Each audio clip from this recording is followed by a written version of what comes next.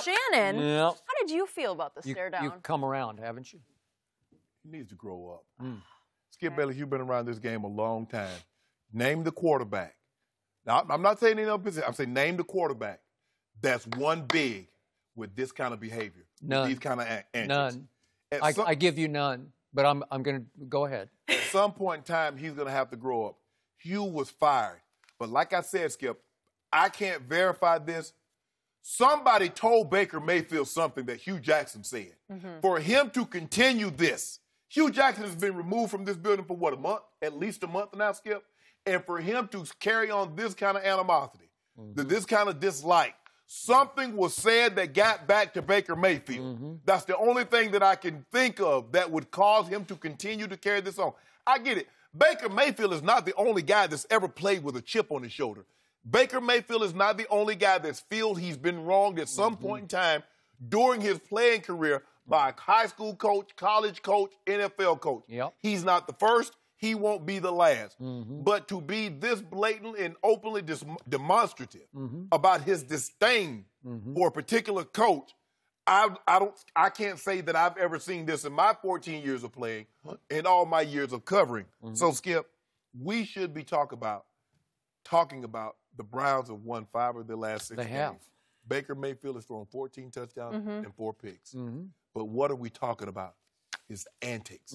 That's what we're talking about. We're not talking about his play on the field. We're talking about his antics. Let it go. Grow up.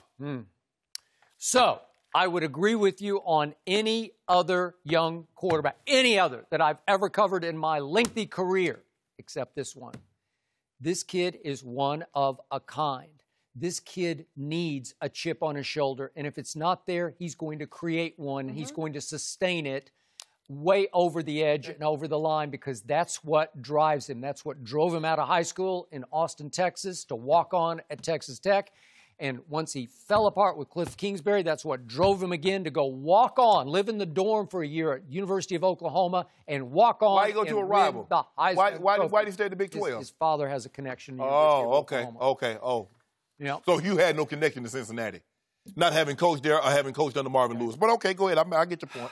The point is that this kid is something. This kid, once he gets offended the slightest little bit away, it's Jordan-esque. And I'm not comparing Baker Mayfield to Michael Jordan, but I covered Michael, and it was always he would create beefs with people. He would make it up. It would be like but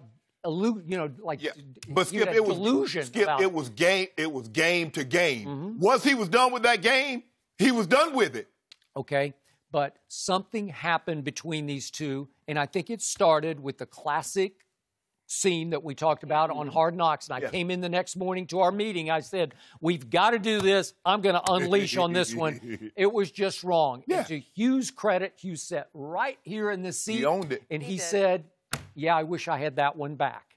And was it for the cameras? He called in Baker and basically, announced to Baker, you have won the backup quarterback job over Drew Stanton. It was shameful. That'd be humiliating. The dude ain't come here to compete for no backup job. He's the number one overall pick. Number one overall pick, and you knew it, I knew it, and Hue knew it. And I think Hue was sort of trying to flex his muscles for the Hard Knocks cameras because his two coordinators were flexing theirs and out-flexing you. Skip, something was said. Something had to be said in private. Coaches talk amongst coaches in coaches' meetings and some. Skip, there's no way. Come on, Skip. You've been around this game. We've never seen a quarterback. Hue just didn't buy completely into Baker from the start, and Baker did not love it. So he's going to carry the torch for that a long way. And he carried it through 2. They just beat Cincinnati twice, which is no small achievement for the Cleveland Browns, right? And so he's going to rub it in, and then after the game, he's going to shrug and say, who, me? I don't know what you're talking about. No, that wasn't after no game. He did that during the game. So why all of a sudden? No, but after the game, when he's asked about it, he shrugs like, I don't know what you're talking about. He knows exactly what you're talking about, and he still hasn't let it go because he's not built that way. He's a little undersized. He's 6 feet and something tall, 6 feet and a half inch tall. You win a couple of games.